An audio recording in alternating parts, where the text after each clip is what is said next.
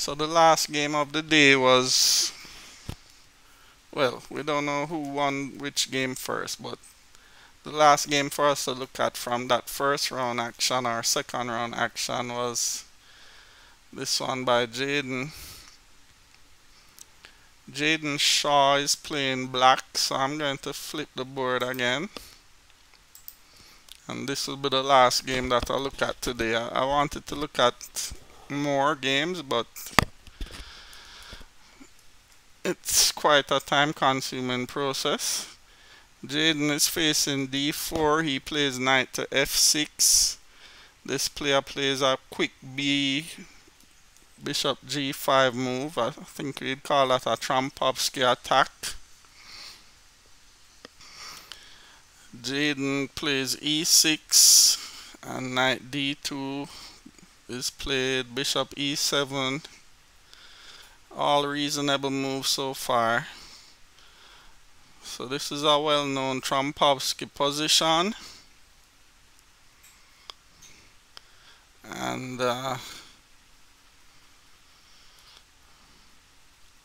Jaden has played fairly well, logical moves.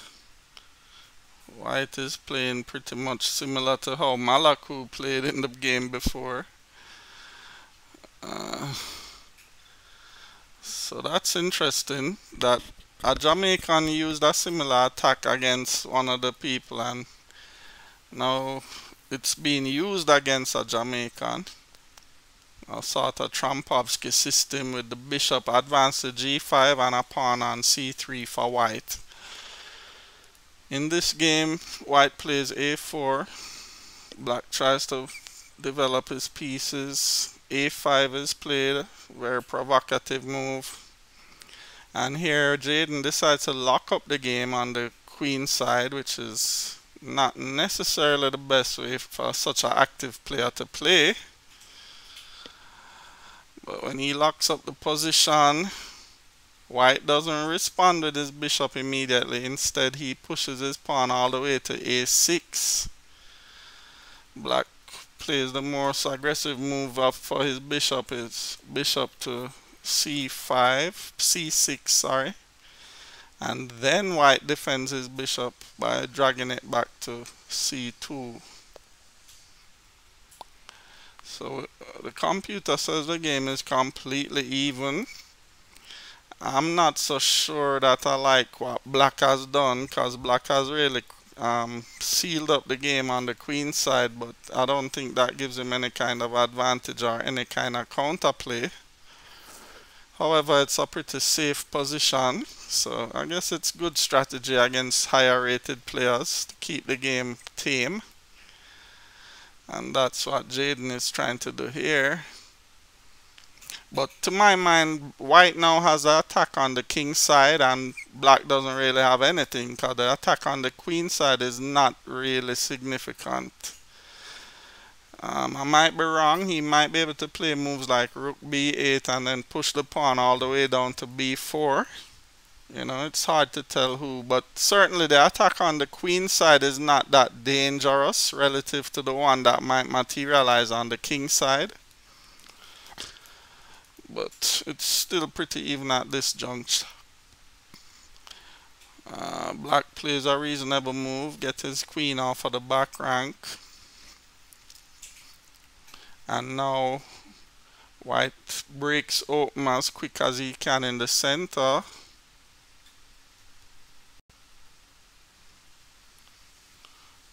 It looks risky, but I can't pretend to tell you that I see all the tactics here. Basically, the bishop on e7 is going to drop if you just randomly move your knight from f6. So he opts to defend it with his rook first, which allows white to take off the knight. And Jaden takes back with his bishop, which allows white to swap bishops. And now we see the game pattern coming out that material is pretty much even. Both sides have a white squared bishop.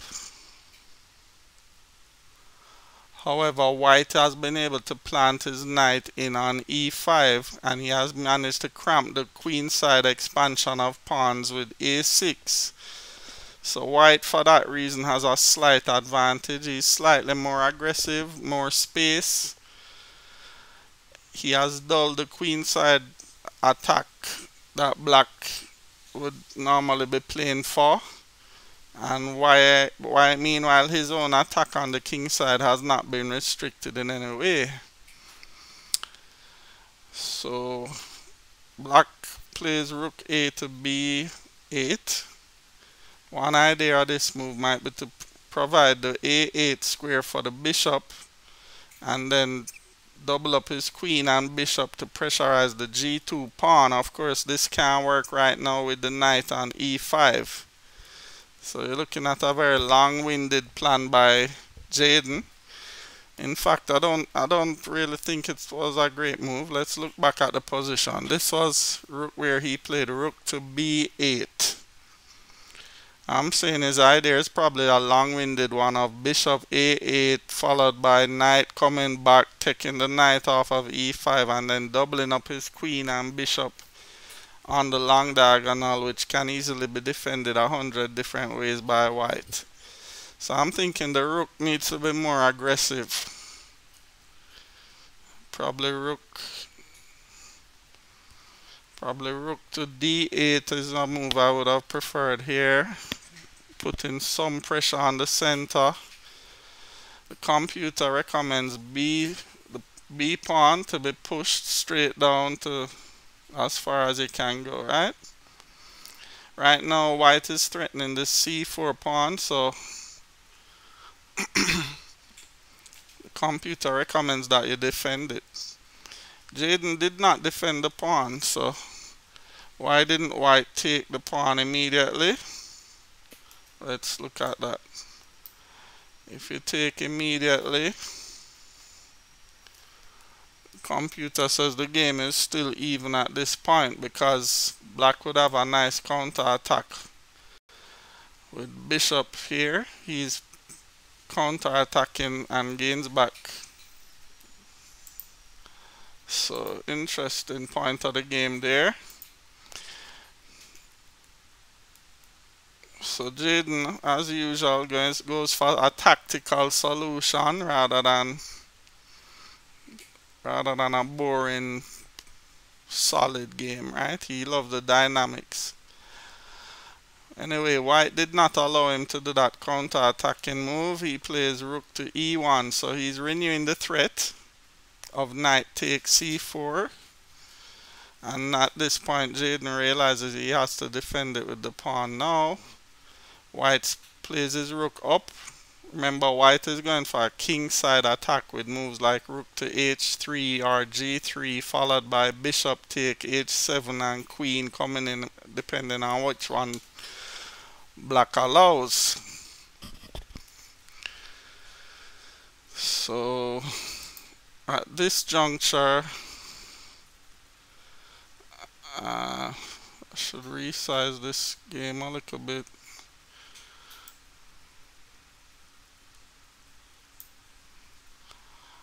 At this juncture,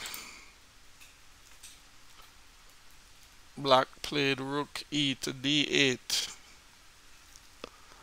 Again, I don't know if I would have played that. I think I would prefer the rook that is now on b8 to be there. But now I'm understanding that black wants to push the pawn all the way down. So the rook on b8 is there for that purpose. And then the rook on the e file, he's going to use that on the central rank. So it's reasonable.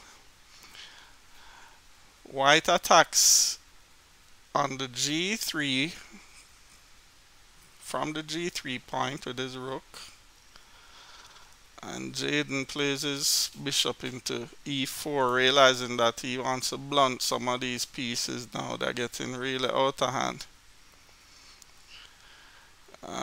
There might be a tactic here that we should look at, because I'm looking at queen take knight. Is it possible? Queen take knight. would be an exchange sack. It wouldn't be possible. Alright. No, it doesn't win anything. So bishop there first. Bishop swapped out. Knight comes in. And white plays a move which I don't like. He plays rook there. Jaden keeps the game active, keeps his knight on an advanced square. And white now proceeds with his pawn. I don't like how white played because to me he gave away a lot of key pieces like the bishop, and I wouldn't have given up my bishop so easy, but I guess Jaden more or less forced him to do that. So he now has to attack with the queen, the rook, and the knight. Meanwhile, Jaden is trying to reposition, maybe attack his a6 pawn or swing the rook over to the defense if he gets the chance. White is proceeding up the board almost unstoppable because all of the black pieces are on the other side of the board. Can't do much about it. The knight on e5 is totally cramping down that pawn on e6, which is totally restricting everything.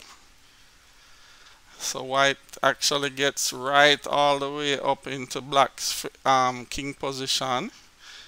Black plays g6 now.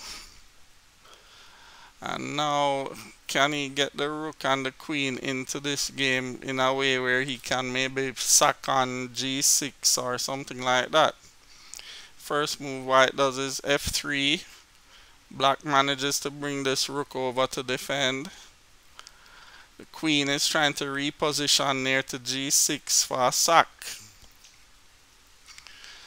Jaden sees that and plays g5, which is an interesting move. And it forces white to re-strategize and reposition. He goes back to f3 with his queen. And now Jaden decides to grab a pawn. I'm not sure he has time to be grabbing any pawn over there. I think maybe g5 might have been a better move. Let's look back. Go back one step. So at this juncture, the computer recommends the move queen to e7, which would allow the queen to come back and defend on the king side a bit better. The pawn on a6 is not relevant as far as Komodo is concerned. But these things are easy to see in the comfort of your home. At the board in an Olympiad, playing a strong player and you're getting a free pawn, it's not easy to resist. So he grabbed the pawn there. White didn't swap rooks there. He keeps his rook and brings it to the center of the board. And now black repositions his queen, trying to hold anything on the king side. White decides to come in with the queen on h5 now. And black would love to swap off the queen now. White not allowing that. And black trying to defend with rook f6. Now white simply kicks away the knight from its advanced square. Forces it to d6. And interesting move here. He plays d5. What he's trying to do is open up the center file, which is the e file where the queen is. So black is not able to play moves like e take because it would be just too dangerous to have his queen on the same open file where there's a double rook. So that d5 move is interesting.